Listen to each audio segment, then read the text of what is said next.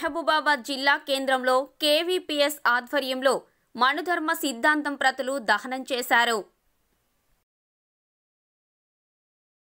వర్ధిల్లాలి భారత రాజ్యాంగం. కేవీపీఎస్ జిందాబాద్. కేవీపీఎస్ జిందాబాద్.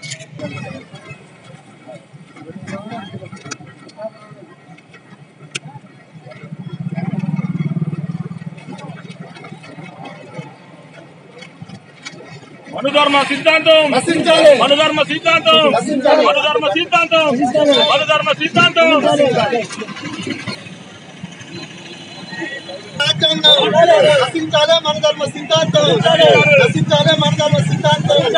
1927 డిసెంబరు 25వ తారీఖు నాడు డాక్టర్ బాబాసాహెబ్ అంబేద్కర్ భారత రాజ్యాంగ నిర్మాత ఈ మనుధర్మ సిద్ధాంతం, ఈ మనుశాస్త్రం, మనుస్మృతి ప్రమాదాన్ని ఆనాడే గమనించి 1927 డిసెంబర్ 25వ తారీఖు నాడు బొంబాయిలో 5 లక్షల మందితోని బ్రాహ్మణీయ సిద్ధాంతాన్ని, మనువాద సిద్ధాంతాన్ని తగలబెట్టడం జరిగింది.